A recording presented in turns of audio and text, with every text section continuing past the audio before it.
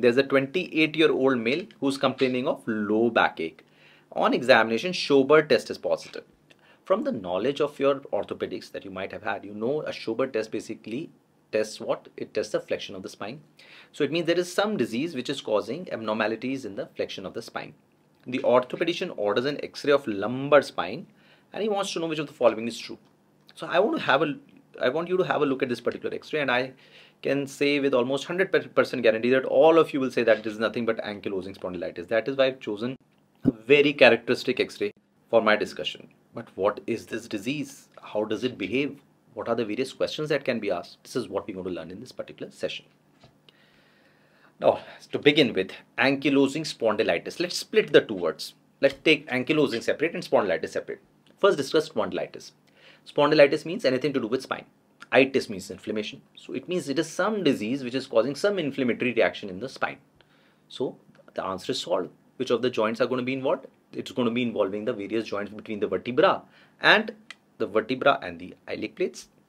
What are these joints called? Within the vertebra, the various joints that join the vertebra are the facetal joints, and the most important joint which joins the vertebra to the iliac plates is the SI joint. It doesn't join the vertebra as such, basically it joins the sacral vertebra, to be more specific, to the iliac plate. So these are the 2 points that are likely to be involved. Why it is ankylosing? What do we know about ankylosing? Ankylosing means fusion.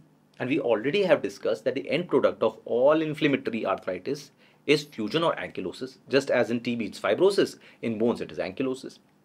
It means it is some form of disease which is causing ankylosis, that is fusion of bones, and it is also causing spondylitis. So if somebody asks you which is the most common joint to be involved, again, there are so many joints in the spine, starting from the various facetal joints and the SI joints. So when we stand or when we sit, which is the area which bears the maximum brunt? So it's quite easy to understand. It's basically the sacroiliac joints which are the most involved in weight-bearing axis of the body. So obviously, if there is a disease which has to involve the entire spine, if there is an additive stress of this weight-bearing in sacroiliac joints, it will obviously involve the sacroiliac joints first. So SI joints are the first joint to be involved in ankylosing spondylitis. Now I'll introduce you to a new term called enthesitis. First of all, let us understand what is enthesis. Enthesis is the area where the bone is joined by a ligament or a tendon. I mean, in other terms, you can say when a place where the tendon or a ligament attaches to a bone, that is called as enthesis. So any inflammation of that particular area or the inflammation of the enthesis is called as enthesitis. Ankylosing spondylitis is nothing but it is an enthesitis. This is the only second thing you have to remember, because all its manifestations are going to be dependent upon this word enthesitis. So what we've discussed so far, ankylosing spondylitis, most common joint involved is the sacroiliac joint, and it is a type of enthesitis, and it involves the various other joints of the vertebral column. Now that we know that SI joints are the first one to be involved in ankylosing spondylitis, I would like to ask you one question. Which of the investigations out of the 3, X-ray, CT or MRI, is best for looking at sacroiliitis? Let's think about it in a more conceptual fashion. What is ankylosing spondylitis doing? It is causing some form of inflammation. It is causing enthesitis. So what will inflammation cause? Edema. Now, can you look at edema on an X-ray or on a CT scan? You must have seen a lot of X-rays, but have you ever heard your consultant saying there is edema in the bone? No, because X-rays will show only the bony cortex, while edema will occur in the marrow part of the bone. And can we see the marrow on X-ray or CT? No, both of them cannot show any marrow or marrow edema. So what is the investigation of choice? What is the investigation which shows marrow best? It is nothing but MRI. So the investigation of choice in the cases of early sacroiliitis would be MRI. Now, if the examiner goes one step ahead and asks you which of the particular sequences of MRI is most useful, and that is STIR. Again, the full form of this sequence is very long. It's called as short tau inversion recovery sequence. But for now, I just want you to remember STIR. And what does the sequence does? It is responsible for suppressing all the fat. So all the inflammatory areas or the edematous area will shine out. You can see this is the SI joint, and you can see that there is marrow edema which is appearing at bright or hyper intense signal, which is present on both sacral as well as iliac articular surfaces. You can also see the same on the coronal image. Just keep a pictographic memory of this particular thing. Now, let us suppose that disease has progressed further, and the disease name is what? Ankylosing spondylitis. In the end, what will happen? There will be complete fusion of the bones. The fusion will be cortical also. So, for looking at the fusion, You can go ahead and you can do a CT. Let us look at this particular CT. Can you see any bone, any joint space between the sacroiliac joints on the other side? No, it has been completely obliterated. So it is the end stage disease in which there is complete fusion of the sacroiliac joints. Now that we've discussed the various findings that we expect to see in a sacroiliac joint, now let us move to the spine, because it is spondylitis. So what will happen in the spine? See, I have drawn a vertebral column for you, and in this I've drawn three different structures with three different colors. One of them, which is red colored, is located along the anterior part of the vertebral bodies. So what it is going to be called? A ligament located along the anterior part of the vertebral bodies, anterior longitudinal ligament. There is a blue colored structure which is located along the posterior aspect of the vertebral bodies. This is another ligament because it is located posteriorly. It is called as posterior longitudinal ligament. And between the various vertebral bodies, we have these yellow colored structures which support the end plates. These are called as annulus fibrosus. These are the areas where the ligaments are attaching to the bones in the spinal column. As we talked about what is ankylosing spondylitis, it is enthesitis. So probably it is going to involve these areas where the ligaments are being attached to the bone. If I go one step ahead and if I ask you, where do you expect these ligaments to be attached most closely? So they are obviously going to be attached to the corners of the bone, because it's just a ligament, so it is going to be hinged to the vertebral body at the corners. So it is the first site which will be affected once ankylosing spondylitis sets in or enthesitis sets in. That is going to be obviously the corners of the vertebral bodies. So this type of an appearance, which occurs because of the involvement of the corners, the anterosuperior corners of the vertebral bodies, is given different named signs. Let us try to discover what are the signs. What will happen in the first stage of the disease, when the disease is active, when there is enthesitis? There will be inflammation. What will inflammation do? It will increase the blood supply. So at all these corners, the blood supply would be increased, because here is where the enthesis is lying. And once blood supply is going to be increased, there's going to be erosions. So these erosions will occur in the anterosuperior corners of the vertebral bodies, and this type of sign will be called as a Romanus sign. Now let us suppose that the inflammatory process of the inflammatory stage of the disease is over. What will body do? Body will try to repair all the deficit that has undergone. What are the deficits? That is that all these erosions are being done. Body will try to take care of them. And how will the body take care of them? It will keep on depositing more calcium over them, because there was erosions. Body will sense there are erosions. Let me repair it by depositing calcium over it. And once the body deposits calcium over it, they will shine out. They will become more bright. And this type of an appearance is called as shiny corner sign. Now let us suppose that a disease has gone far ahead. It is untreated. What will happen to the ALL and the PLL? Now the second stage of ankylosing has started to set in. So what will happen? The ALL and the PLL will start getting calcified or ossified.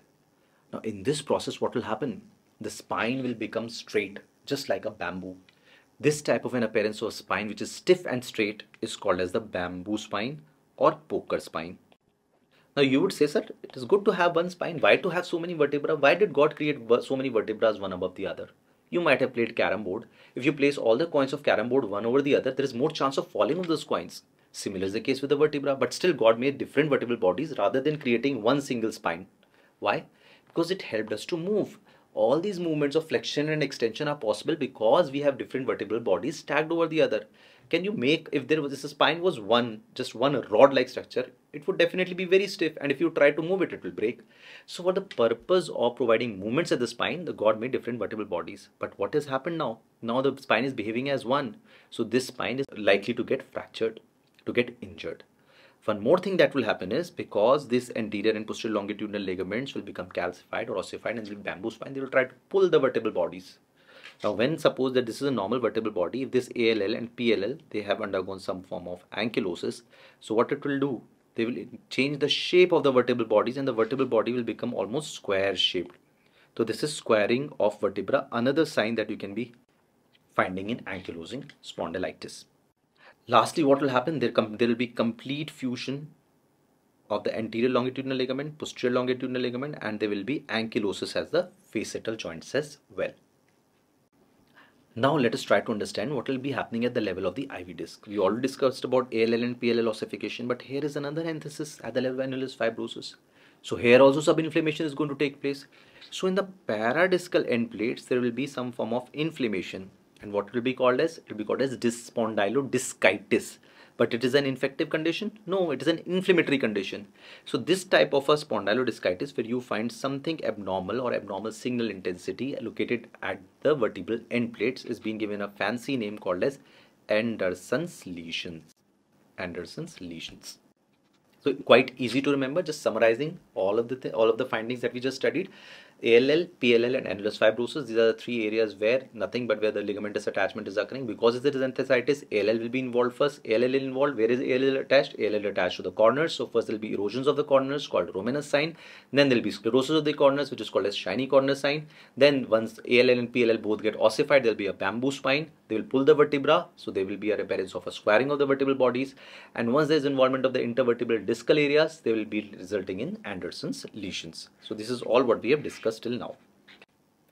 So now let's look at few of the other signs in ankylosing spondylitis. We've already talked about ALL and PLL and their ossification. But are these the only ligaments which are present between the vertebral bodies? No, there are other ligaments as well.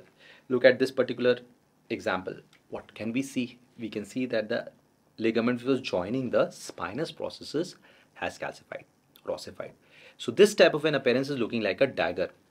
If there is going to be a calcification, ossification of the interspinous ligament, it is going to be called as a dagger sign. Now, there is one more ligament apart from the interspinous ligament which you need to know. This ligament is present between the transverse processes on either side. So if both the intertransverse ligaments get ossified or calcified, it will give rise to what in appearance? It will give rise to a railroad track sign. And what if the interspinous ligament also gets ossified? So now you get three lines. It is also called by the name of trolley track sign.